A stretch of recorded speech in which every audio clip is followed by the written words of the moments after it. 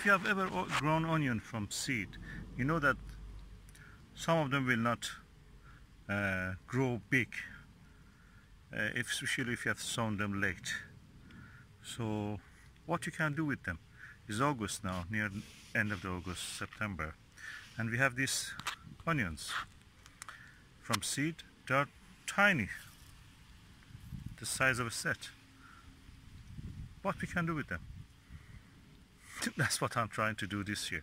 These are from seed, so they're 1 year old now, and they are the size of a set. So why not use them as a set for next year? I'm not going to sow them in the autumn to plant them this autumn for next year, because they will go into seed. They will bolt in the spring. So if I keep them, dry them, keep them in a dry place for next year, near the spring equinox, I can plant them as my own sets. I have grown my own sets. Okay, I have some onions here from the seed.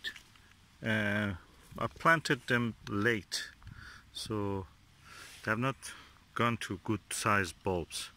So what I can do with this, these are this size, like the ones you buy as sets. I'm not going to plant them this year. I keep them and I sow them next year as sets. So I don't need to buy sets.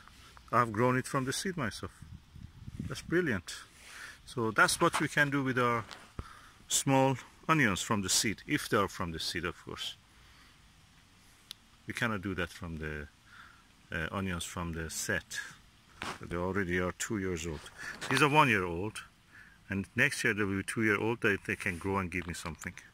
So I'm going to do this. Okay, I've harvested a lot of the onions from seed. These are the leftovers. They are not the main onions that I harvested. The main harvest was already done. So I found a few big ones among them, so they can be eaten fresh.